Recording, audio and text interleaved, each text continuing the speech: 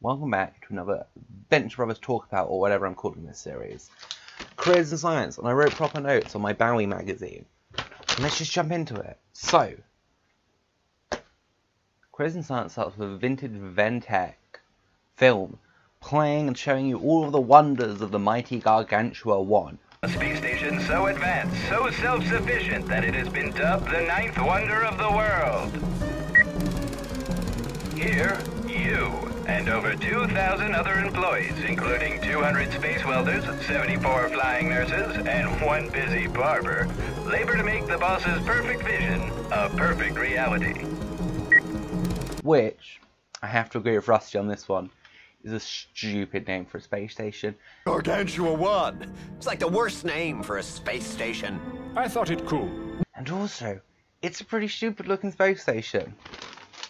But the film continues, and we get to listen to what I think is our first knowledge of Jonas Venture Senior. I guess I don't need to call him Senior at this point. He's the only one on the show. Meet your new boss, Dr. Jonas Venture, famed inventor, philanthropist, and globe-trotting adventurer. Now enter your new office, Gargantua 1. We get this wonderful clip of him talking about himself, and he shows up later in the episode and is very on point. But the 9th wonder of the world, Gargantua 2, Gargantua 1. Cool, we see a cute shot of baby Rusty, and then it turns into Why, even little Rusty, Dr. Venture's companion and son, is pitching in. well, this sort of drug-addicted mess. And it's fine, we all love him. He might not be a Jonas, but he is a lovable little boy. Started it? No, I started it years ago in a moment of passion, and I'll end it the same way, right here, in front of Brock, Helper, and God. Now sit on your hands and keep your mouths shut. And as an adult, he's alright.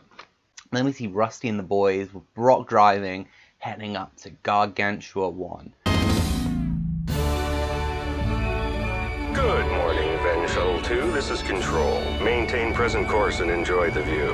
And may I state what an honor it is to have the illustrious Dr. Venture at the... And the boys, well, they're being boys. They're wobbling in the back seats. And we have a reasonably entertaining moment where Rusty threatens them. And, you know, it's knowing what we know now does make me a little bit concerned that Rusty might have just shot those boys out of the airlock. He does seem like a bit of a menace.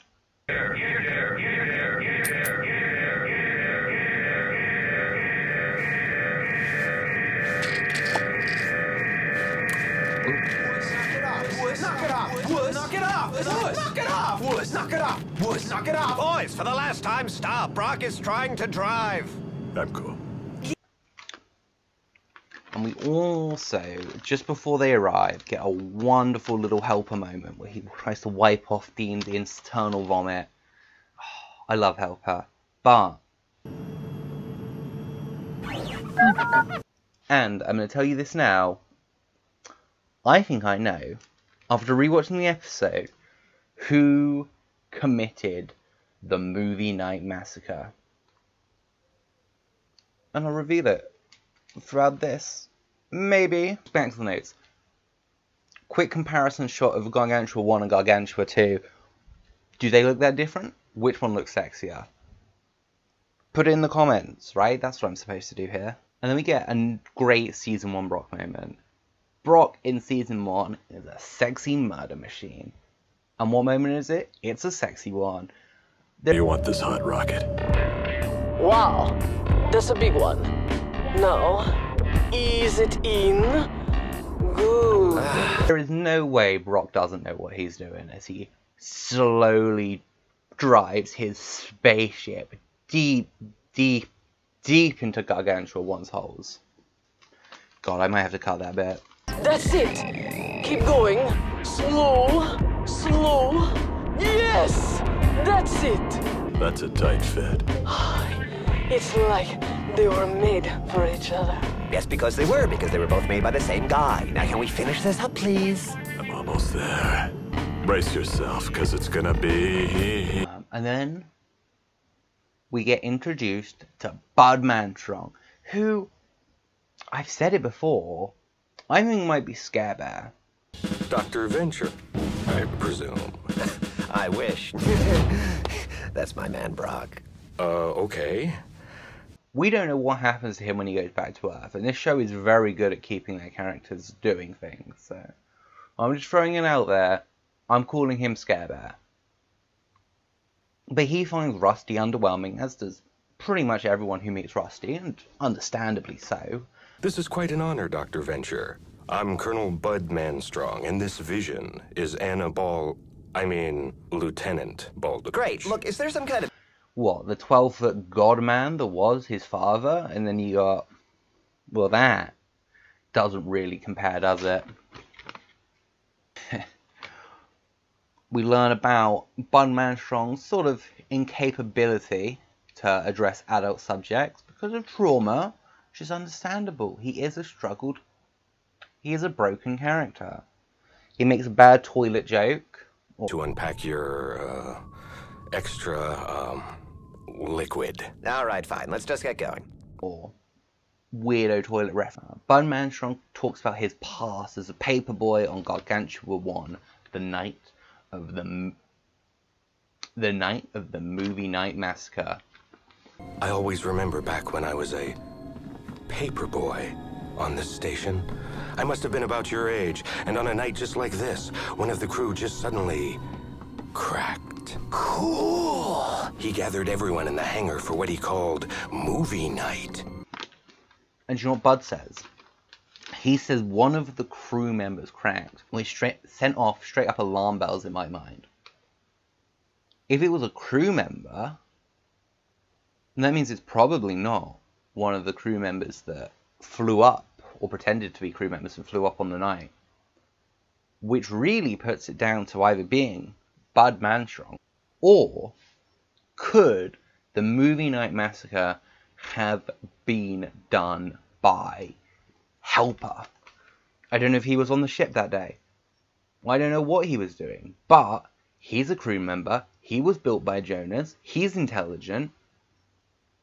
I don't know if Helper's a killer. He does have weapons, though.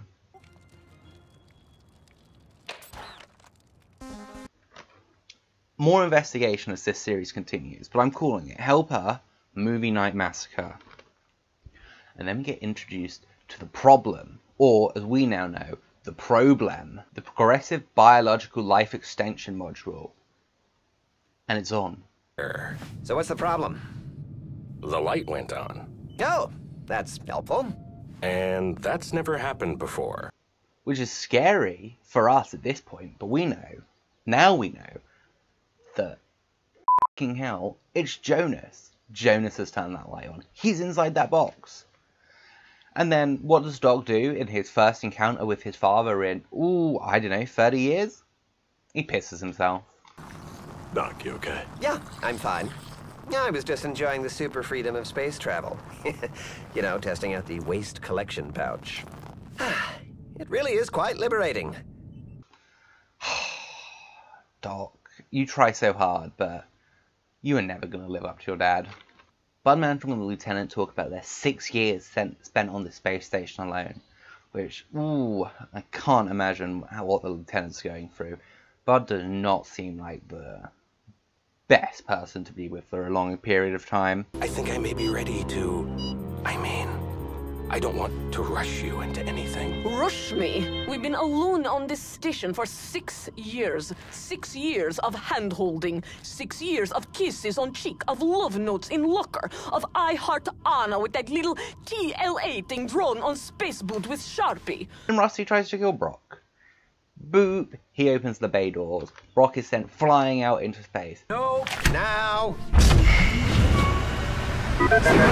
Which is not a good place to be in. We know that being sucked out those cargo bay doors is normally fatal. Jonas died from it. All of the crew died from it. Even some top level villains died from it. But none of those people got shit on Brock. He slowly crawled his way back in. You won't get off this easy, Brock Samson. He's fine. You know, maybe he coughed up something pink and kiwi sized, but who cares? Oh yeah, the pain. That's not so bad. I hacked up some blood a couple of minutes ago, and there was this pink chunk about the size of one of those little kiwi fruit, but I don't feel anything missing, so I'm not... And once Brock makes it back on and Rusty closes the cargo bay doors, the problem is awoken. Blinking, blinking. It's on! It's off! It's on! It's off! It's on! It's off! It's on! Off! It's on! It's off! It's on! Off! It's on! That's called blinking, boys. And on a rewatch, that is more code for SOS. Really, Rusty, you should have taught those boys better. But maybe it's not Rusty's fault. Maybe his dad should have taught him better, as we watch Rusty then knock himself out on a control panel by turning the gravity back on. Yeah. Great design, Dad. What a super place for the gravity button.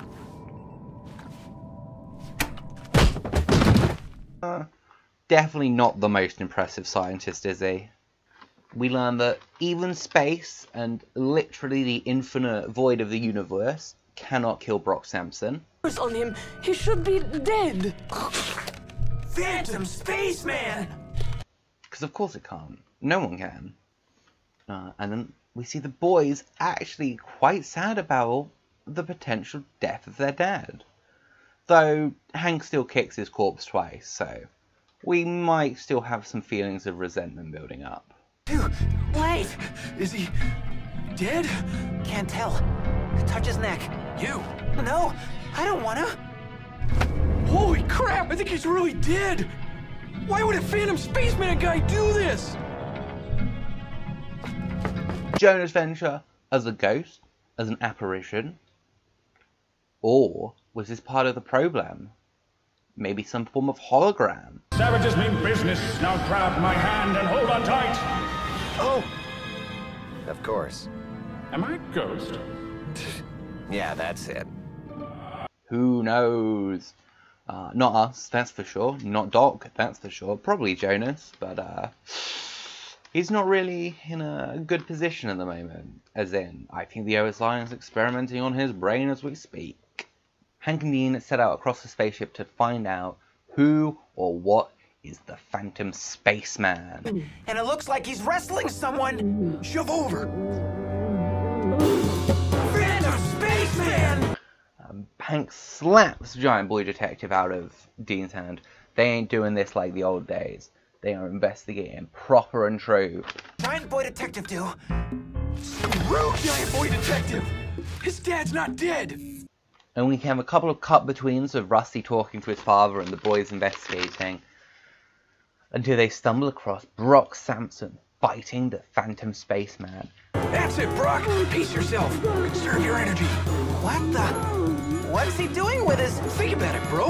What other weapon does he have? And, my lord, I forgot how long that scene was. Brock is not a quick finish. That's for sure. That's for sure. You know, hopefully that didn't make it through their recloning process, because that one might have been a bit of a mess. Hank especially spent a little bit too much time watching his hero and mentor having sex with a space ghost.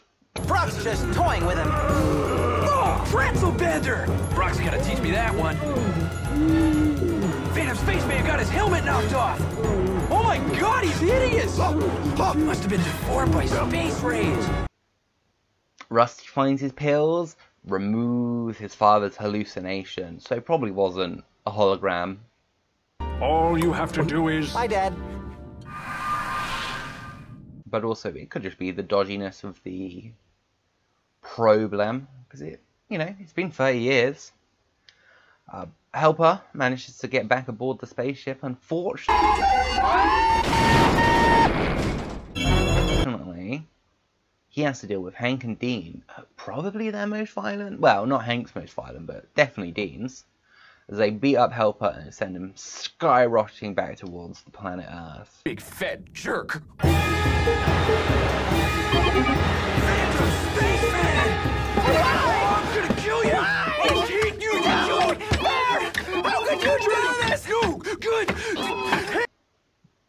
Brock and Bud Manstrong go outside to fix the entry point helper maid, and they have a reasonably civil conversation. Well, at least Bud does, until he makes one mistake.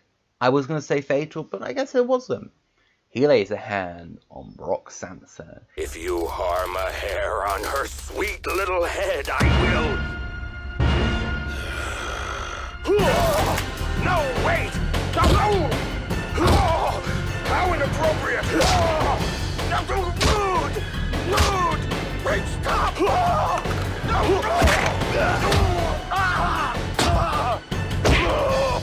And he gets his ass handed to him. Bam, bam, bam. And Rusty, seeing the whole breach fixed, removes the tiny plastic toy he left in the spaceship years ago, and the light goes off. Maybe he's done it.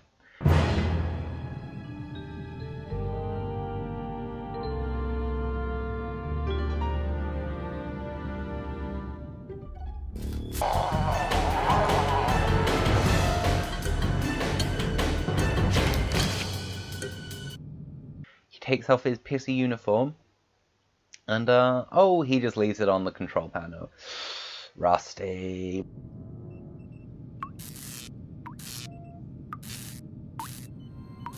Rusty, Rusty, Rusty.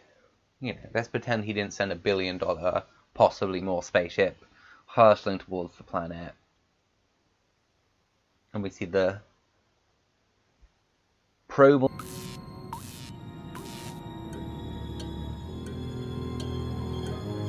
blinking SOS one last time as Rusty, Brock, Dean. As Rusty, Brock, Dean, and Hank head back to the Venture compound and get ready for episode 3. Right. Yeah.